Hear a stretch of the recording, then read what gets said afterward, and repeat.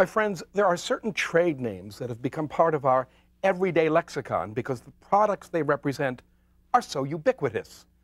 Xerox, Kleenex, Jell-O, words created as specific trade names, have all become generic nouns. Now, I bring this up because the music of Franz Joseph Haydn is so plentiful, so well written, so widely imitated, and so highly respected that almost since the moment of its creation, it has been synonymous with what we call the classical style.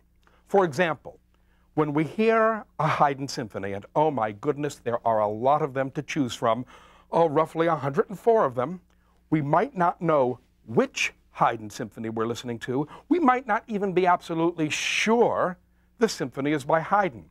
But we darn well know that this music is a brilliant, a perfect example of the classical style and the so-called classical era symphony.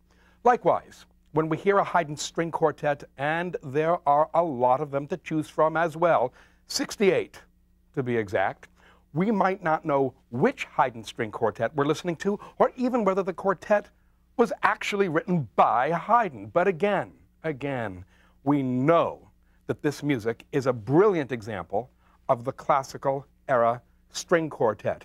The music of Haydn is the standard by which we measure other classical era composers.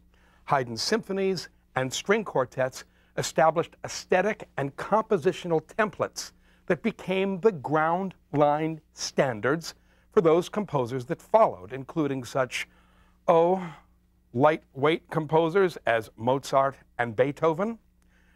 Papa Haydn was truly, hyperbole notwithstanding, the father of what we now have come to call the classical style.